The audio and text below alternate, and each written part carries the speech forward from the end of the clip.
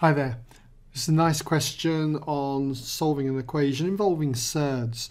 So we've got to solve this equation, then 10 plus x root 8 equals 6x over root 2, giving x in the form a times root b.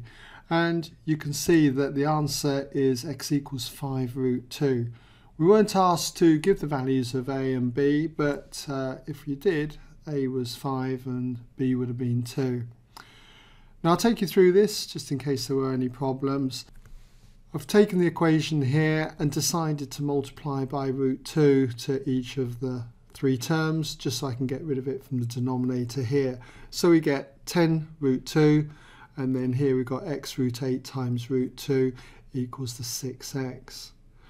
Now root 8 times root 2 is the same as the root of 16, basic law for working with multiplication of surds there. And in the next line you can see I've taken the root of 16 as being 4. It's not plus or minus, okay, it's just taking the positive value. So it's going to be plus 4x there. And then subtracting 4x from both sides gives us 10 root 2 equals 2x. Divide then both sides by 2 and you can see that it simplifies to x equals 5 root 2.